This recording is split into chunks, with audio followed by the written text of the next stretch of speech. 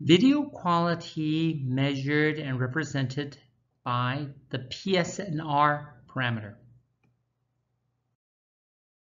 Okay, so in a typical setup, we have a camera which captures the live event. We generally do not consider the camera to introduce any distortion, but the encoder, which compresses the video into a reasonable bit stream, is where the bulk of the distortion is being introduced. Now, through the network, it introduces either latency or data loss, data corruption. Those are generally catastrophic distortion, although they are transient, intermittent.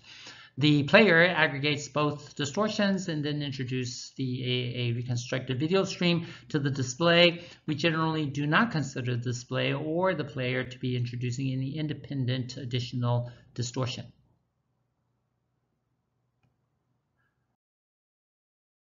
So how do we capture this distortion? Well, we have the source, which is typically tapped between the camera and the encoder, and then we have the reconstructed stream, which is tapped between the player and the display. Now, taking the two, subtracting the source from the reconstructed, we get the difference. It is this difference that we extract the PSNR.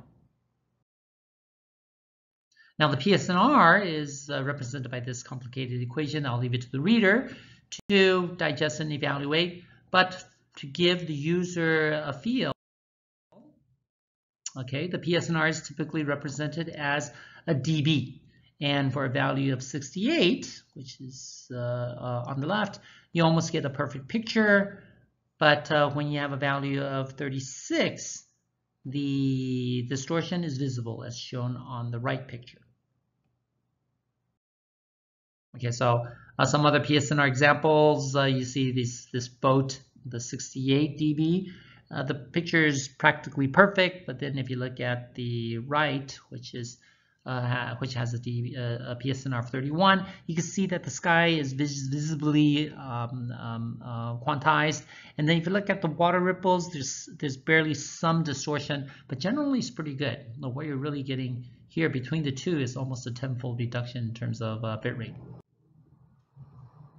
Okay, this summarizes our presentation. For those who would like to know more about how Carnation communication boxes estimate this PSNR, please read or review this next CC3030 PSNR tutorial. Thank you.